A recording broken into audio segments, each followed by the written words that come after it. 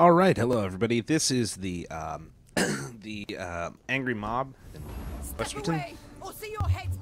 These are the people who are riding against the elves and the non-humans. What you got to do is you got to kill them all in one turn. But if you look at their card, you have to kill them all before the end of this turn. But on every one of their turn, their power gets reset. So any damage you do will get reset. So you're gonna have to damage them down in one round. So the way to do this is you start out with Wagenberg first.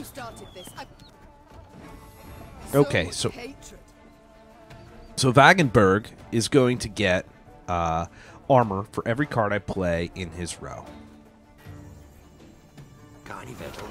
Now we're up to 3 armor.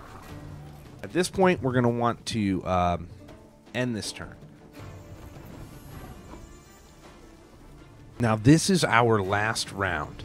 To make this work, we're going to move both light infantries to the back. Now, keep in mind, we can refresh their order with this. We're going to burn